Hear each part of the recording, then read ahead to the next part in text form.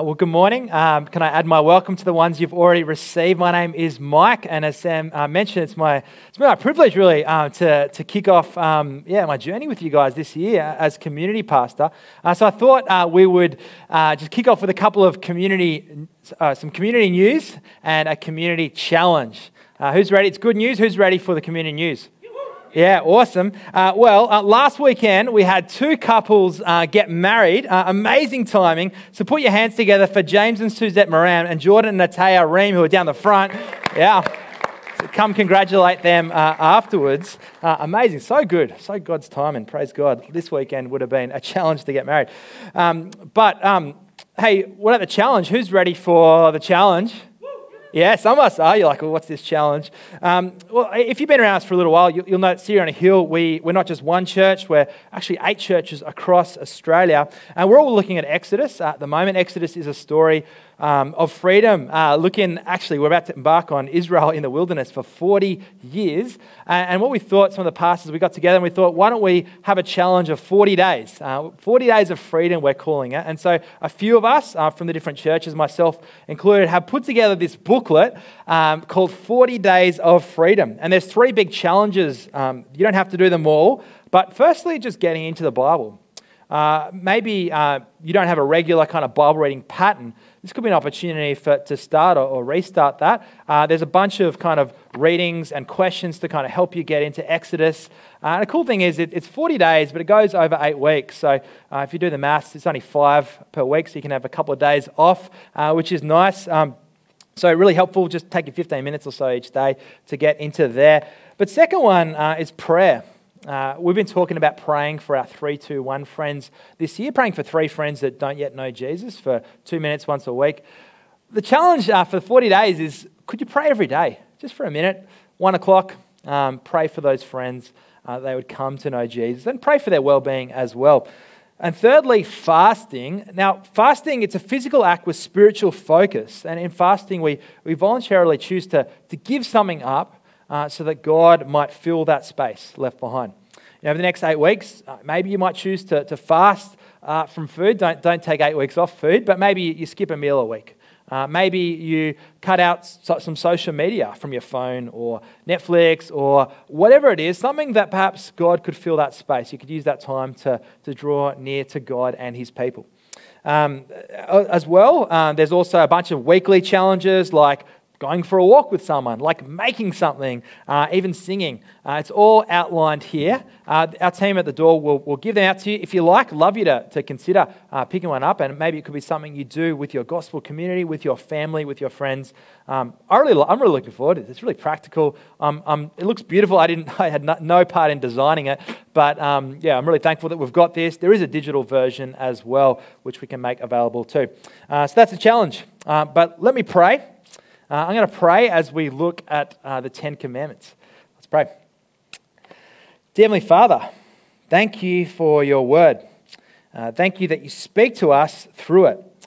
And I pray now that through your Holy Spirit, you would speak so that you change our hearts to make us more like Jesus. Help me to be clear, faithful, and helpful. And may our minds and our ears be attentive. But above all, would you get the glory and the praise and the honor? And all God's people said, Amen. This month marks the 3-year anniversary of my grandma's death. She lived to over 101 actually. We used to call her Babcia. It's kind of Polish for grandma.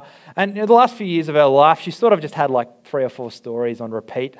Sort of happens when you get old. You kind of tell the same stories. One of the stories she told was she went to Amy Insurance to get her car insurance, and she said if only, said to the guy behind the desk, if only people would obey the 10 Commandments, then we wouldn't need insurance. She said the guy's like, whatever, I don't believe in God. He then proceeds to drop the insurance papers, stub his toe, and he's like, oh my God. And Babcia's like, I thought you said you don't believe in God. That was a joke she told. But for a previous generation, for Babcia's generation, whether you're a Christian or not, the 10 Commandments, they were widely known. They're probably one of the most well-known parts of the Old Testament.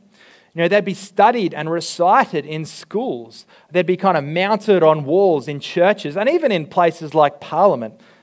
The Ten Commandments, they in fact underpin the very fabric of our Western morality. Atheist historian Tom Holland, he studied the impact of the Bible on our culture. And he says this, looking at the law and the Ten Commandments, which is really the center of the law, he says this, it is why that we generally assume that every human life is of equal value. In my morals and ethics, I've learned to accept that I'm not Greek or Roman, I'm not influenced by them, but thoroughly and proudly Christian. Ten Commandments, it's hard to argue that they haven't had a profound impact on our society.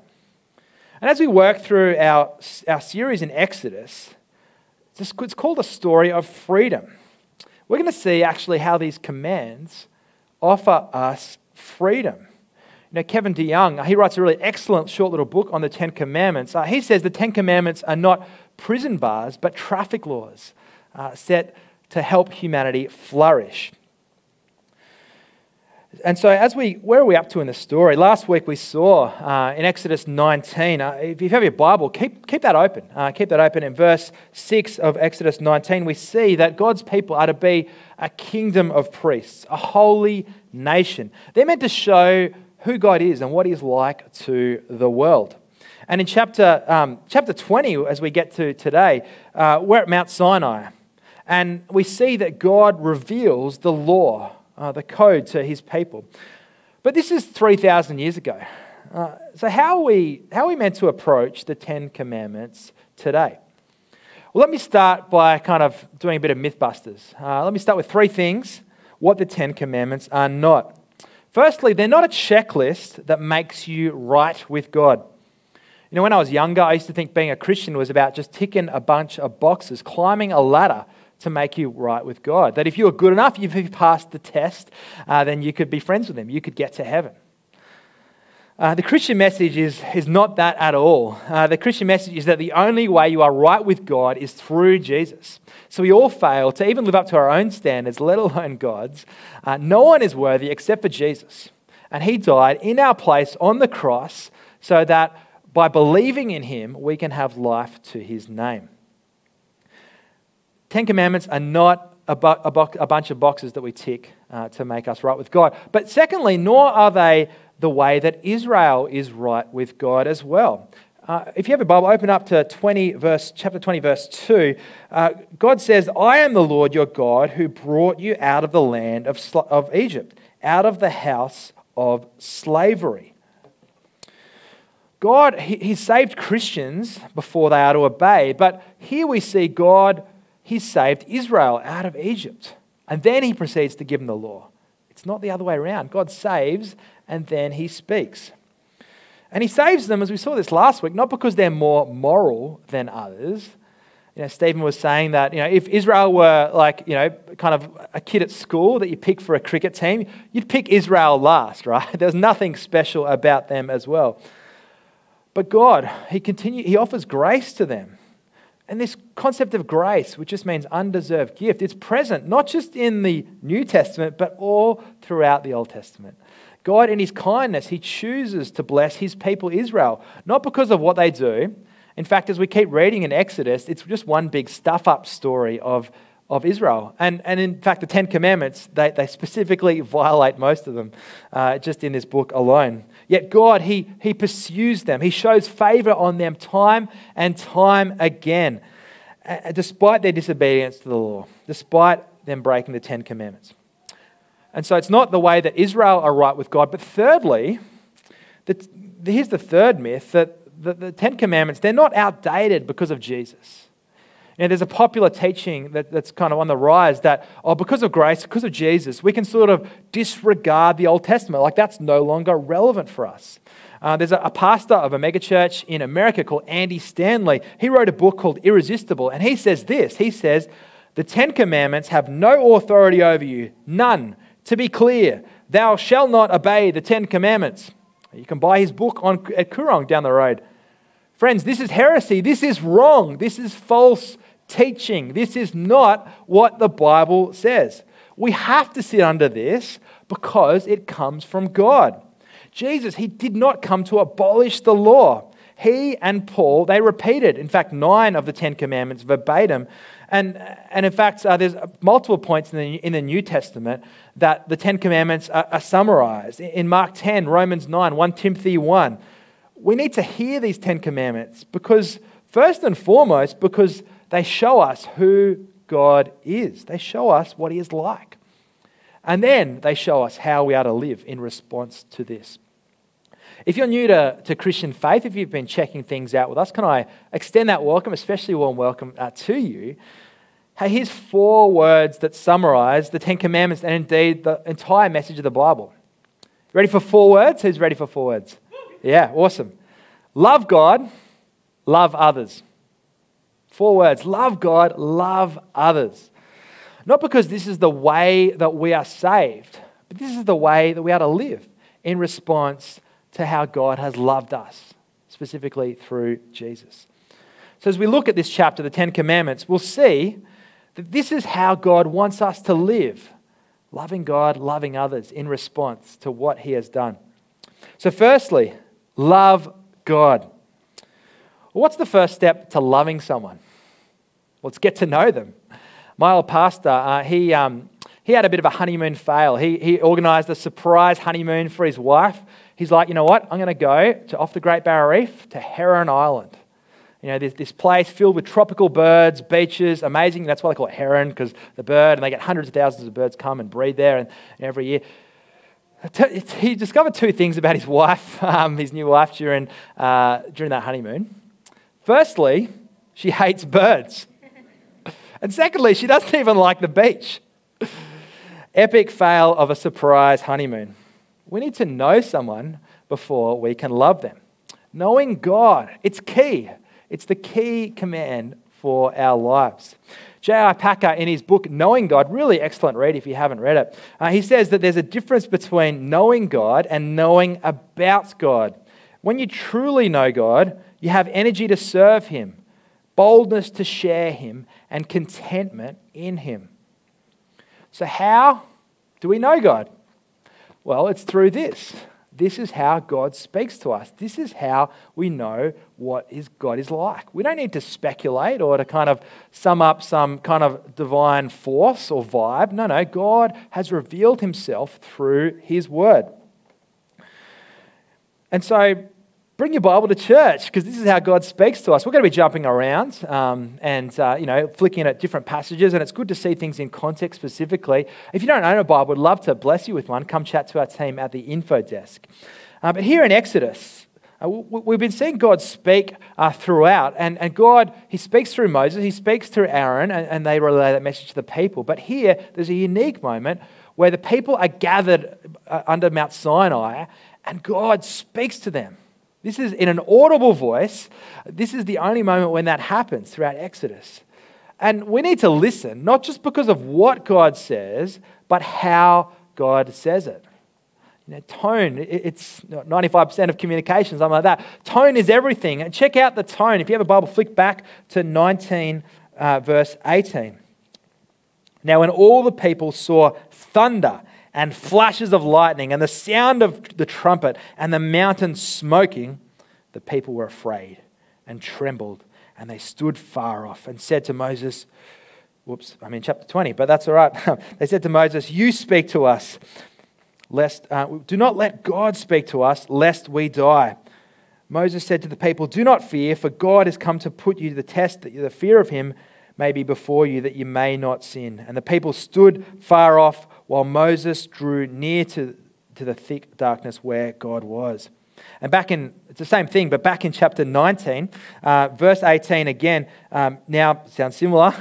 Now Mount Sinai was wrapped in smoke because the Lord had descended on it fire.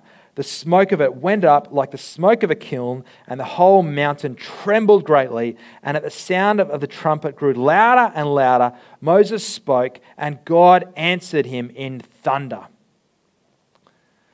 A fearsome tone, right, from God. To be there, to be in the presence of God, hearing him speak like that. We need to listen. God's people, it's a wake-up call for them. But for us as well, we need to listen to not just what God is saying, but how he is saying. We need to take his commands seriously. But he's also our rescuer and savior. Check out again chapter 20, verse 2. He says, I am the Lord your God who brought you out of the land of Egypt, out of the house of slavery. This is key. The same God who saves, he speaks. This is God who is the savior. He's the redeemer of God's people from slavery. And for Christians, he's the savior of us from sin. You know, that verse 2, is so significant that some denominations even call that the first commandment. He hasn't even commanded anything yet. He just said who he is. But as we look at the next four commandments, they specifically show us how we are to relate to God, how we are to love God, because they show us who God is. So let's check out these first 4 commandments. I'm going to move through all 10 pretty quickly. You know, there's been whole sermons that go for an hour or more just on each commandment. I'm not going to do that. We're going to move through it quite quickly. But as we do that, we're going to see what it looks like to love God and love others. So here's the first couple. Check out verse 3. God says, you shall have no other gods before me. You shall not make for yourself a carved image or any likeness of anything that is in heaven above, or in earth beneath, or is in the water under the earth. You shall not bow down to them or serve them, for I am the Lord, am a jealous God. He says, you shall have no other gods before me. God's clear here. Don't worship other gods. Or don't even make stuff and worship them. You know, back for ancient Israel, kind of religion, spirituality, it was a bit like a buffet table. There were lots and lots of gods out there. You could sort of pick and choose. And, you know, if you didn't like them, you could just kind of build your own god and bow down to that. You know, we're probably thinking, you know, that's pretty irrelevant for us today. You know, people aren't kind of bowing down to statues and things like that. But if you stop and think about our context today, is spirituality, is it really that different? We worship idols too. Worship, it means giving something ultimate worth. Giving something ultimate worth. And an idol, it could be anything, that even a good thing, that you make a God thing. Something that dominates your mind. You know, what is it that commands your attention, your time, or your money, or your web browsing history? You know, maybe it's something that's even occupying your mind at church, even this morning. I know I've been there before. What are the things in your life that you look for to give you ultimate satisfaction and purpose? Maybe it's your image, your career. Maybe it's your marriage, your family, or your desire to have one. It could be a hobby. And again, these things aren't bad things, they're good things, but has it taken the place of God? For me, all those that I've just listed have been idols in my life at different seasons. What is the idol for you at the moment, or idols? God is saying he is the only true God. Worshipping other stuff, it's dumb, it's futile. We need to repent. What do we learn about God here? Well, in verse 5, he says, I am the Lord your God, am a jealous God. Jealous? Is God in this toxic relationship with his people?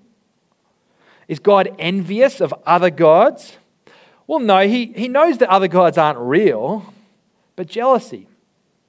And think about it. Imagine if my wife, Sarah, imagine if she just went around and started kissing other men. I'd have every right to be angry and jealous.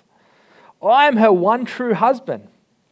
She's my one true wife. That affection we have is reserved for us, for that covenant of marriage. God, he's jealous when you put other things before him.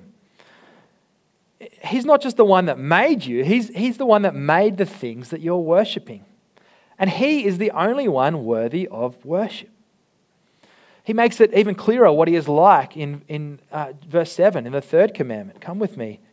He says, you shall not take the name of the Lord your God in vain, for the Lord will not hold him guiltless who takes his name in vain. When God revealed himself to Moses back in Exodus chapter 3, if you remember, he gave Moses his personal name, Yahweh, where you see in the Old Testament, capital L-O-R-D. It literally means, I am who I am. There's nothing that you can compare to him. He is. The prophet Isaiah in chapter 40, I was reading it this week, he says, how can you compare God to anything? To him, the nations are like a drop in the bucket. America, China, India, Russia, just like a drop in the bucket. He says the islands are like fine dust. The island of Australia, like fine dust to God. Who can we compare him to? No one is worthy of worship but him. Therefore, his name matters. And classically, this command, it's been taken to not use God's name as a swear word. Don't misuse God's name. Don't use it as a swear word. Look, that's part of it. If you're a Christian and you're saying Jesus Christ as a swear word, if you're saying, oh my God, like that's not an appropriate thing to do. That's misusing God's name. But the command is far bigger than that. The command literally means don't empty his name. Don't diminish the name, the reputation of God in your life. Another way of looking at it is don't drag his name, his honor, through the mud. For Israel, they were meant to be a light to the nations, who were meant to show the world what God is like. But so often the nations, they laughed at God because they laughed at how pathetic Israel were. They didn't practice what they preached.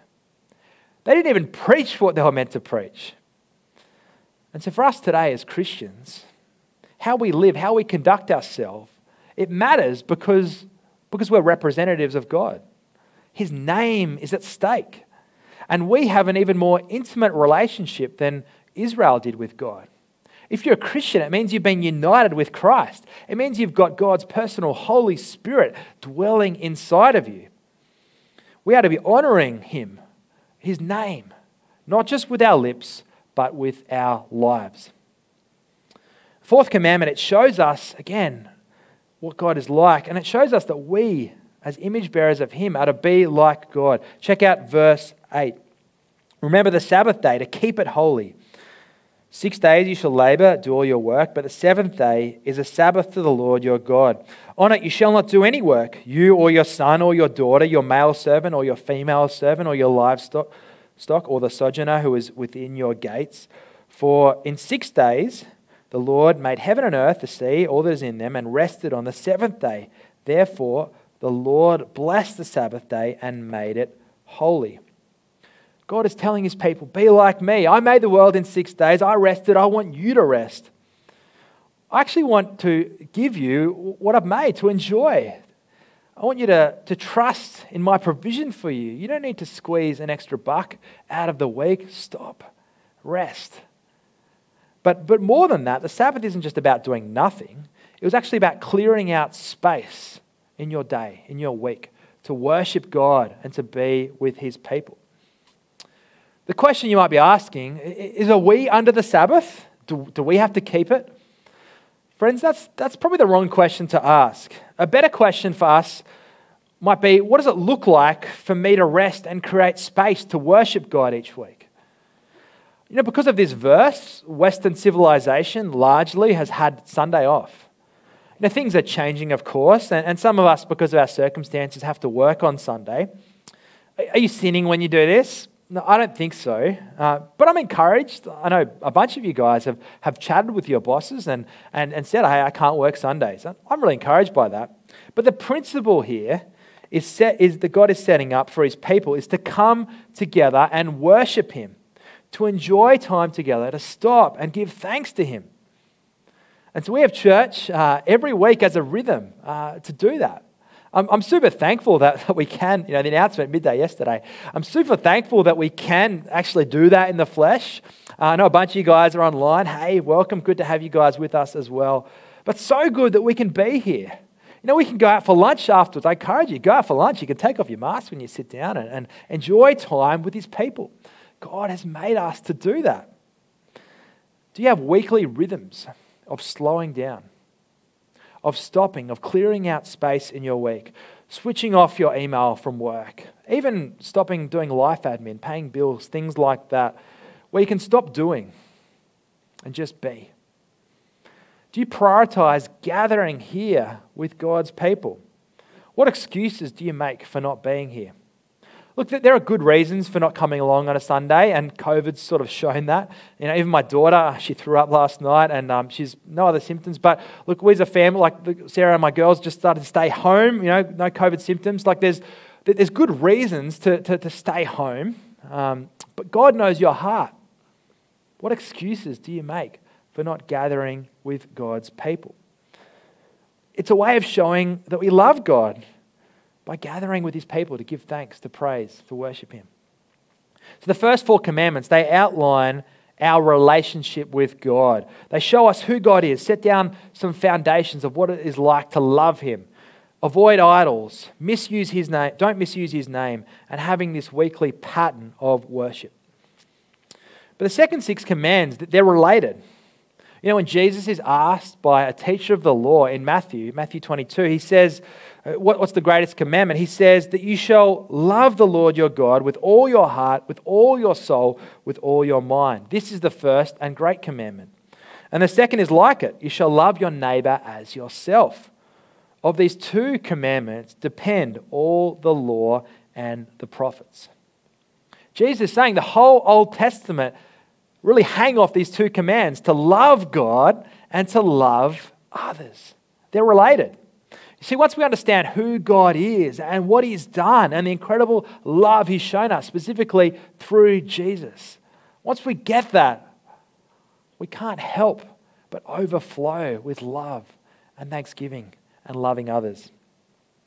But, because we're idiots, we need it spelt out for us. We need it repeated time and time again all throughout the Bible. Jesus and Paul, he repeats these commands of loving others, but they show a pattern, a summary of what it looks like for us to love others. As image bearers of God, we are humans. Everyone is an image bearer of God. What does it look like to love others, to love the people that God has made? The 5th commandment, verse 12.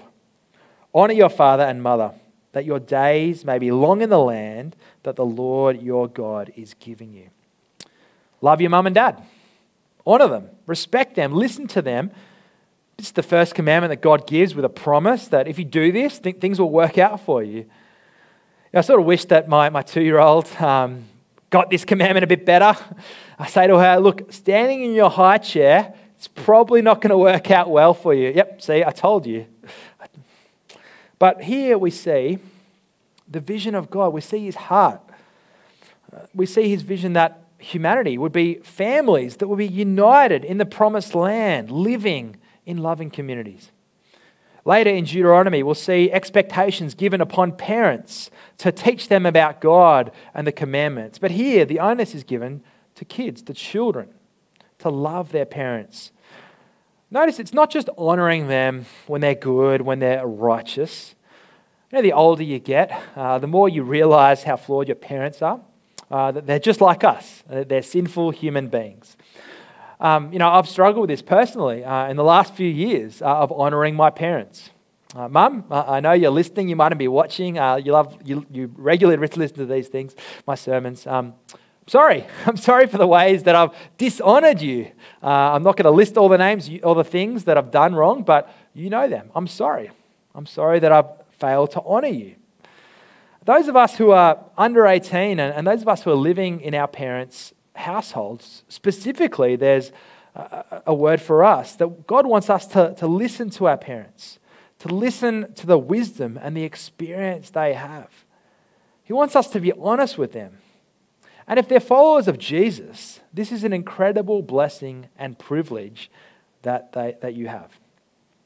But note, it's not just a command to just blanket rule, submit to your parents at all costs universally.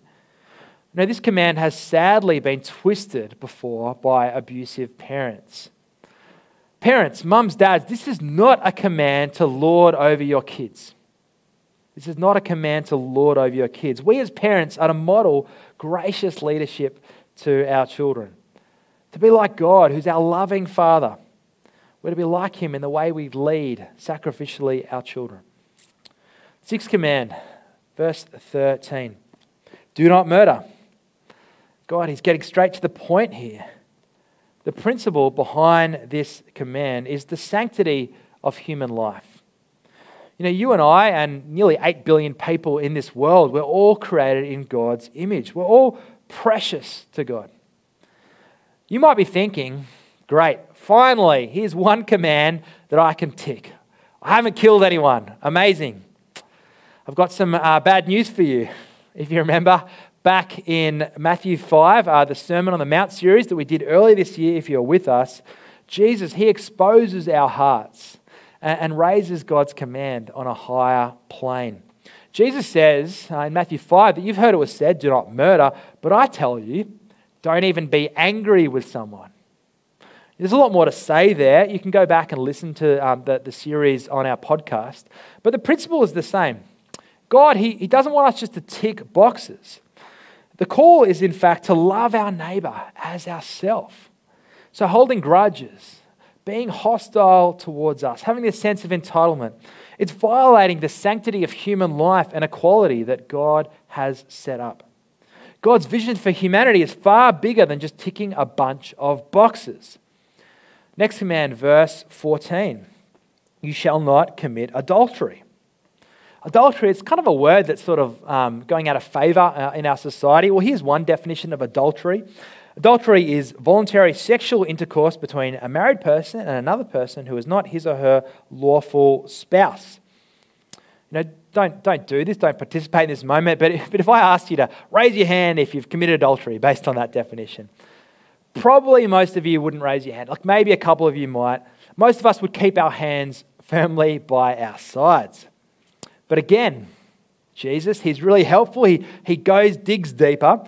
It's not about box ticking. What Jesus says about this command in Matthew 5 again, you've heard it was said, you shall not commit adultery, but I say to you, everyone who looks at a woman with lustful intent has already committed adultery with her in his heart.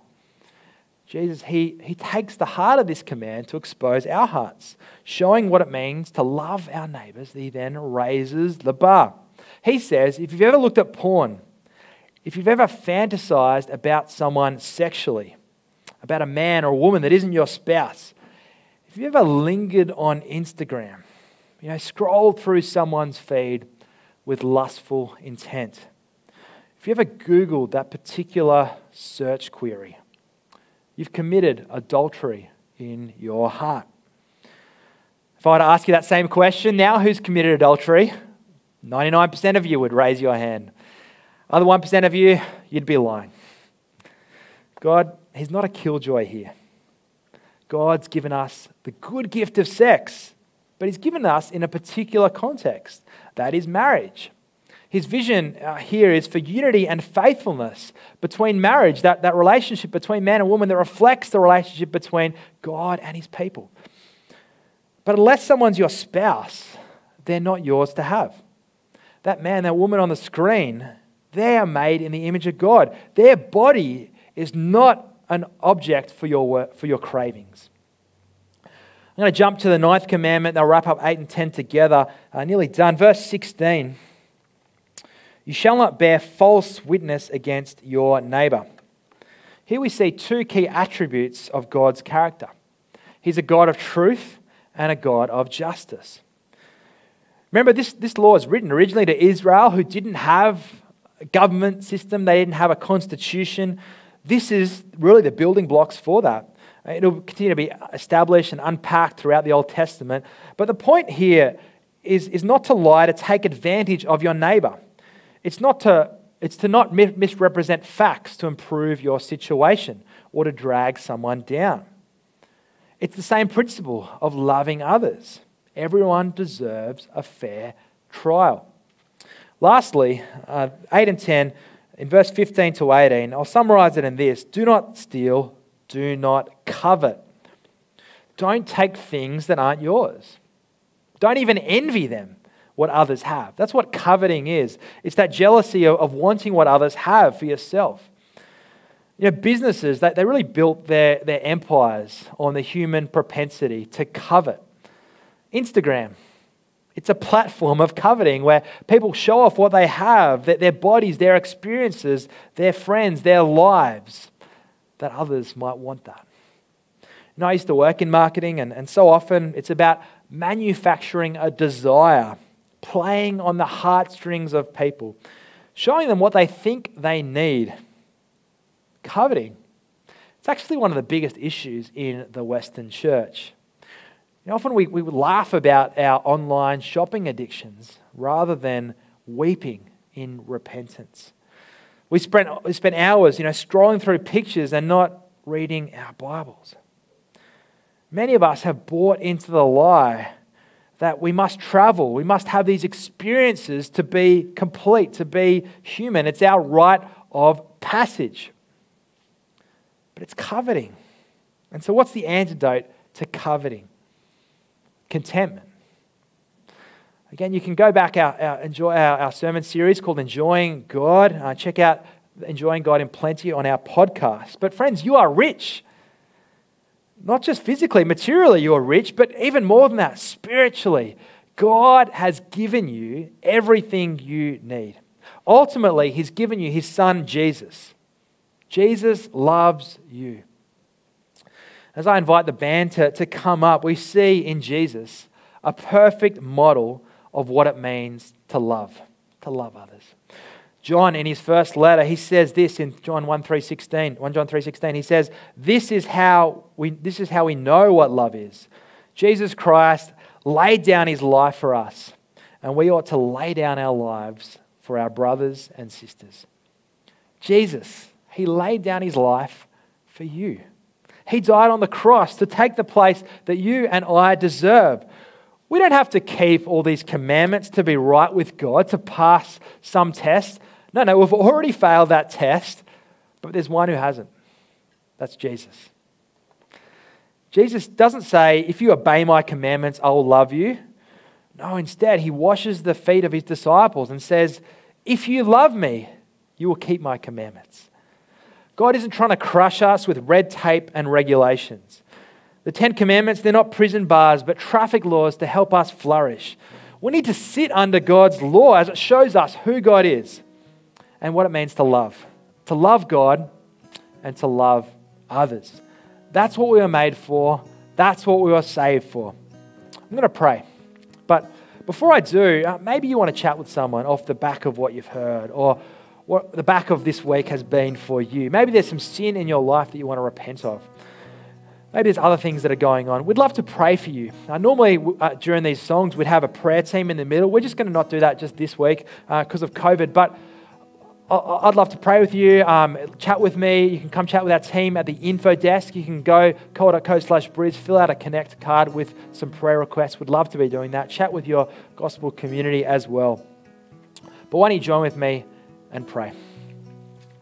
Dear Heavenly Father, your law shows us our need for a Saviour. We can't keep your commands. And we are thankful for Jesus who took our place on the cross.